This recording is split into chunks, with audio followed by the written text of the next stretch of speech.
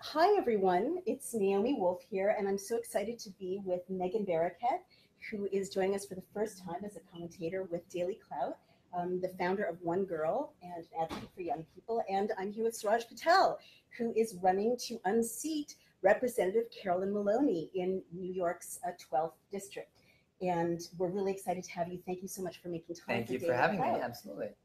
So why don't you just plunge right into it, Megan? Sure. So thank you for having us. Yeah, We're of here at course. your campaign office, which is very cool. We were just commenting how smoothly things are running here and it has this very cool young vibe. Yep. And you have made a point of showcasing that you have 200 millennial volunteers. Yeah. What do you think drew them in?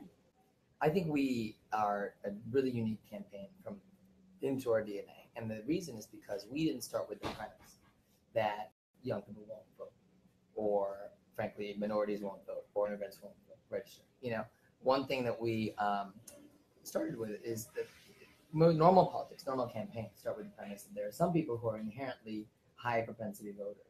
I don't think anyone's born with a gene that says, you're going to likely go to the polls in November or June. I think that the failure of our party as Democrats to really engage everybody is one of the things we're now dealing with Donald Trump in the White House, that only 6% of the country voted for Donald Trump. 40% of people stayed home. And in this primary, historically, 93% of people don't even vote on June 26th next week. In New York In the past, in this primary. And so we were like, well, if you're only going to engage the 7% of people who vote over and over and over, and that group is very misrepresentative of New Yorkers as a whole, and you have representation that's misrepresentative of the district. And you started the interview by saying, Suraj Patel is trying to unseat Carolyn Maloney. I don't look at it that way. Okay, I look at it as Suraj Patel is trying to represent New York 12, the real New York 12, the real dynamic, diverse, aspirational city and district of this city. It's one of the most diverse districts in America. Really? Yeah, I mean, because it is the Upper East Side, right? But people have a lot of stereotypes about it. And that's the thing. So we always think of New York as the Upper East Side, and wow, that's a significant and important part of our district. It's also Midtown East, Lower East Side, East Village, Gramercy, Chelsea, Midtown, Greenpoint, Williamsburg, Long Island City, Astoria, Blissville, and Roosevelt Island. It's so bizarre that all these years I've thought of it as the Upper East Side. And maybe that's what I mean. And that's what I mean, right? Our representation representation is misrepresentative of the actual district. So starting from day one, we engaged young people and everybody, frankly, all 100% of this district, by, promoting content to them that explains what the election is, what Congress does. We didn't start with any preconceived notions that some people didn't care. We started with the notion that some people just didn't know, that most people don't know. And you can see it in the way we're conducting our campaign. One campaign in this race is narrow casting, right? It's sending mail to the same 30,000 or so people that they've coded as likely voters based on simply on past behavior, right? They voted over and over in the past. And all they do is send mail to them. And they do not want to broadcast the election to anybody else because low turnout benefits them. And sending the same sort of Bed Bath & Beyond looking mailer week after week after week will turn out those same people, but never engage everybody else. We started the opposite way. I know you guys were marking on these coffee cups. Let's show Megan. You want to show your coffee cup? Yeah. This is not an endorsement. Just like we're just drinking from them because you're in our office. Right. But these coffee cups there are 200,000 of them right now being handed out across 50 coffee carts within all 3 boroughs of the district and Roosevelt Island. There have been 6 coffee carts with our insignia on them for the last couple months, registering voters, new voters. Wow. We're doing what New York City registering voters from coffee carts? Yeah. We're doing what New York City should have done itself decades ago.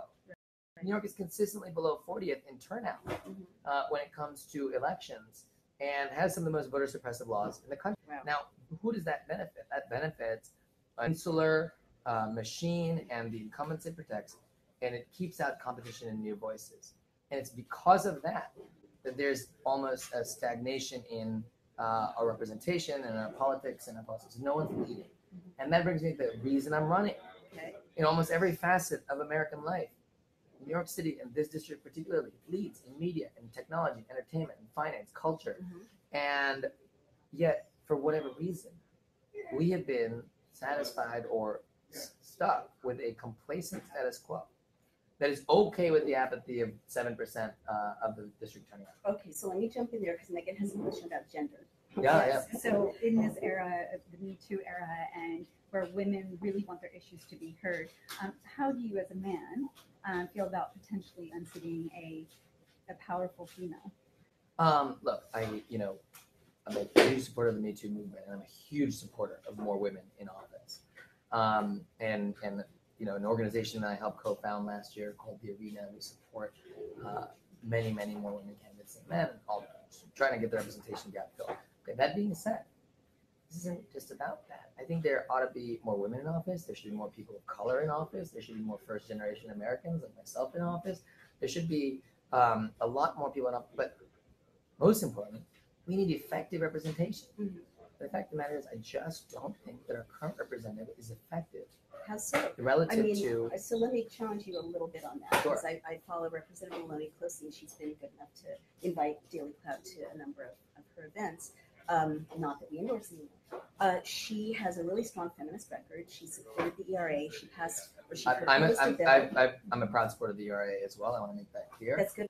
She proposed a bill that I think was very creative to ensure that corporate boards, were transparent about their gender representation. And she has been fighting hard for Fearless Girl, the statue that represents equality in the financial district, which is symbolic, but also not symbolic. She's also been a champion of the Women's History Museum in DC. So a lot of people love Carolyn Maloney, and they're looking at you and they may be thinking, a critic might say, Carolyn Maloney is kind of doing a good job on a lot of issues that matter to New Yorkers.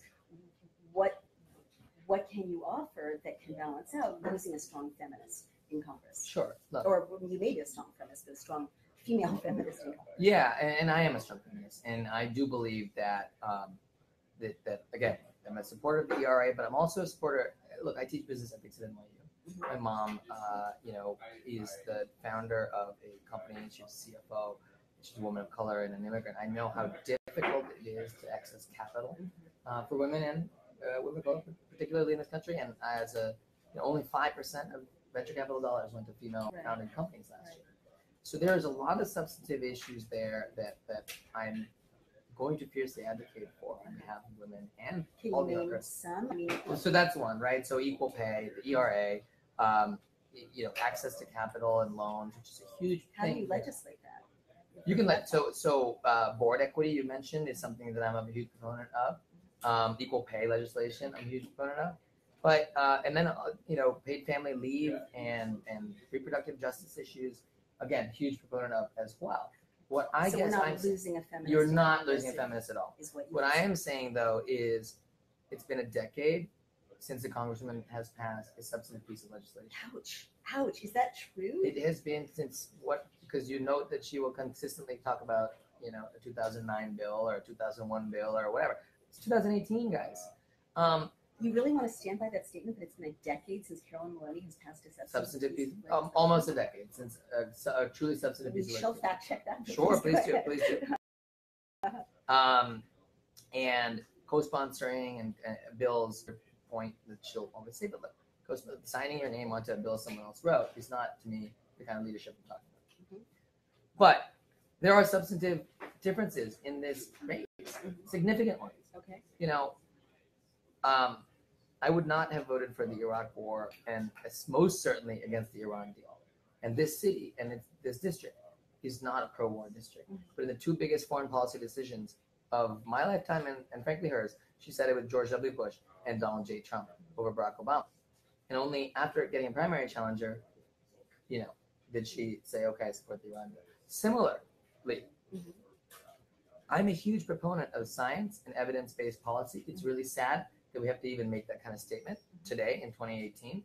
But Donald Trump and Republicans often question science and attack scientists, and climate change is something that we're not going to fix without elevating the voices. But for almost 2 decades, 9 anti-vaccine bills she sponsored. She's on the back cover of a book called The Autistic Holocaust. You cannot be in this district, which is 81% college educated, you cannot be feeding echo chambers with pseudoscience and sort of having that chilling effect on the number of vaccines given in the city. So I mean, that's a huge issue to me. There's some. I hear you. I wouldn't say vaccination is in the top 10 issues facing New Yorkers, but I hear you. We do have a huge issue with people working in the sex industry, and we have a huge issue with the drug war. So you've got a question about the sex industry. I was wondering if you can explain a little bit to our viewers what SESTA FOSTA means. Yeah, of course. So to your viewers and to myself, I did not know what SESTA FOSTA were either. I still don't know. Yeah.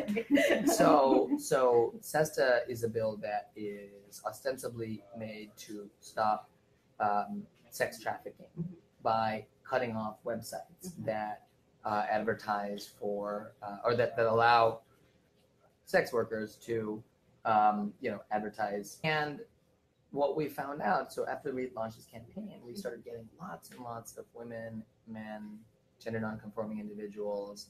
This is an issue that's very, very important to trans women, approaching us and saying, what's your position on SESTA? Wow. We just started, I mean, honestly, like it was the most organic thing. We're doing what I think Congress ought to do, right, which is listen to the affected parties of laws we're about to make. Certainly. Instead of lock them out of the process. So what is SESTA? Yeah. So the bill basically imposes liability on platforms that engage in the selling of sex work. That's going to chill free speech. It does. It shut down lots of websites. ACLU is opposed to it. The Electronic Frontier Foundation is opposed to it. Most importantly, though, two big things. The largest network of anti-trafficking survivors in this country were opposed to it. Wow. And the Why? Trump, I'll tell you, and the Trump's Department of Justice itself was opposed to it because it makes the prosecution and evidentiary burden of finding who's engaged in sex trafficking significantly more difficult. By pushing this stuff to the dark web, by pushing this stuff back on the streets, women primarily, but like I said, again, gender nonconforming, this is not just a women's issue, are really being hurt. Right. We started getting all these emails and phone calls and texts and all that, or tweets. And so my amazing policy director, I said, well, let's examine it. Let's figure it out. Because this is a risky thing to talk about. Yeah. But it's the right thing to do. If we're not going to protect the most marginalized among us from cities like this, from districts like this, then who will? And so we went through 7 iterations of this 11-page white paper that we sent to every single group, pro and against, about how we could fix SESTA FOSTA to target sex trafficking, but not put sex workers or people engaged, and that's a broad industry, by the way. And that's one thing we have to work on. Really, is destigmatizing sex work. Right. Is there people out there? I can't believe you're running for Congress and you're out front with such a daring position. And that's exactly what we ought to be doing from places like this, right? That you can be, tough on crime everywhere in this country because it's easy for you to win elections that way. But it's not the right thing to do. We want to be smart on crime. We want to focus on prevention. So what are you going to do if, say, you're elected? What are you going to do to follow up on Megan's question with SESTA FOSTA? Yeah. So I mean, and how will you protect women and children who are being trafficked? Absolutely. So I was an intern at Senator Dianne Feinstein's office in 2000 when she was working on the TVPA, the Trafficking Victims Protection Act, and that act should be our key legislative vehicle to strengthen anti-trafficking procedures. See, stopping trafficking needs to attack at the root causes of trafficking, which is exploitation, which is lack of economic opportunity, and oftentimes undocumented status. Because it is the lack of having documentation that stops you from going to the police, stops you from being able to call this stuff out. Right. And in the TVPA, you can get turn yourself in as a trafficked sex worker or trafficked person, but you have to prove severe trafficking. Oh no! And the reason that they can't just say I'm being trafficked. And the reason is because now you're seeing it every day. The same people who passed this law, the SESTA, are more opposed to getting extra undocumented people showing up and saying we're a victim than they are about stopping trafficking. I hear what you're saying. And that, to me, is the core crux of this. And Democrats fell for this. Right. You see, one thing that we run on, and I run on in this district, is really talking about generational things that are major differences between the last generation Democrats and this one. Mhm. Triangulating Democrats and the end of triangulation.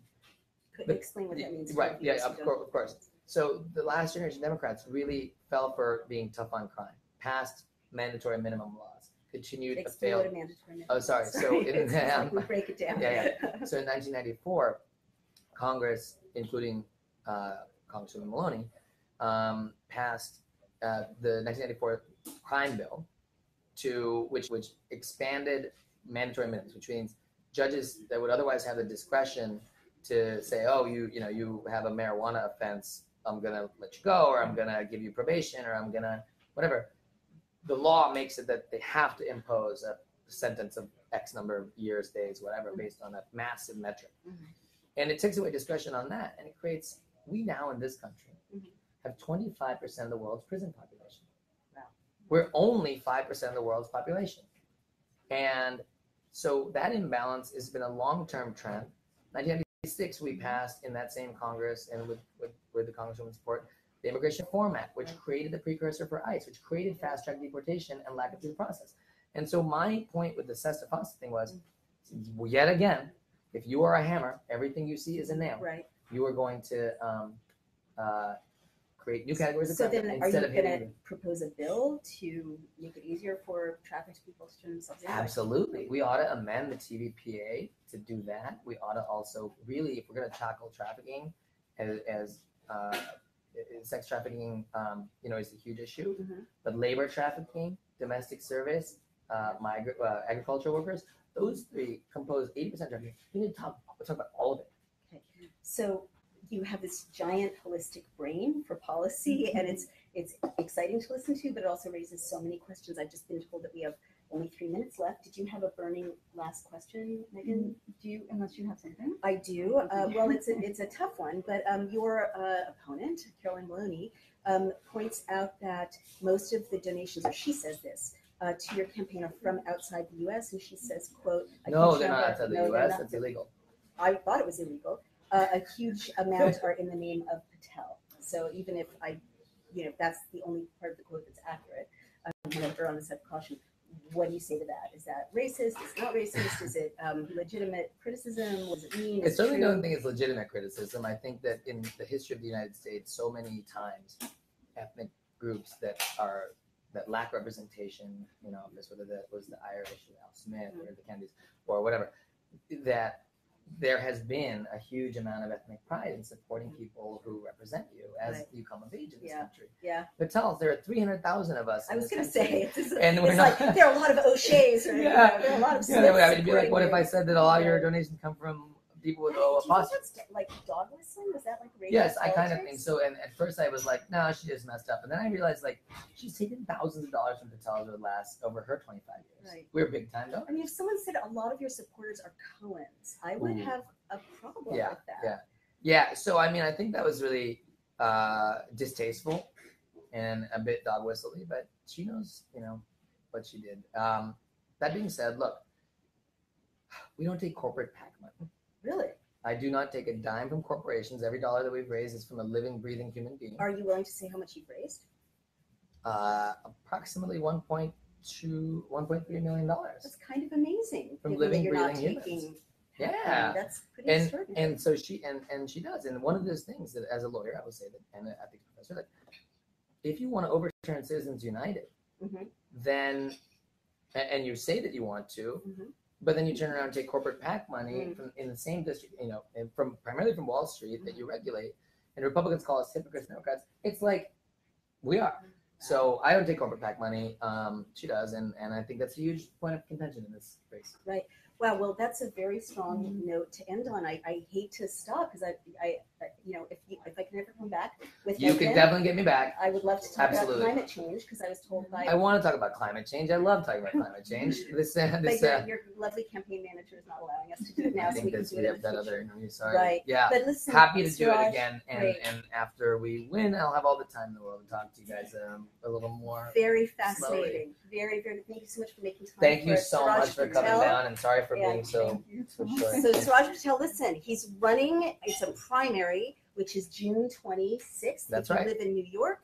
if you live in his district, which you can see on his website, there's a map, right? Really Yep. helpful. You might not even know you live in his district. What if you've never voted before? What do our audience members need to know to vote for you if they want to, or vote for your opponent in the primary? You just need to remember that June 26th is this primary. It is in the summer. It is a very low turnout primary because no one really broadcasts it, but we are.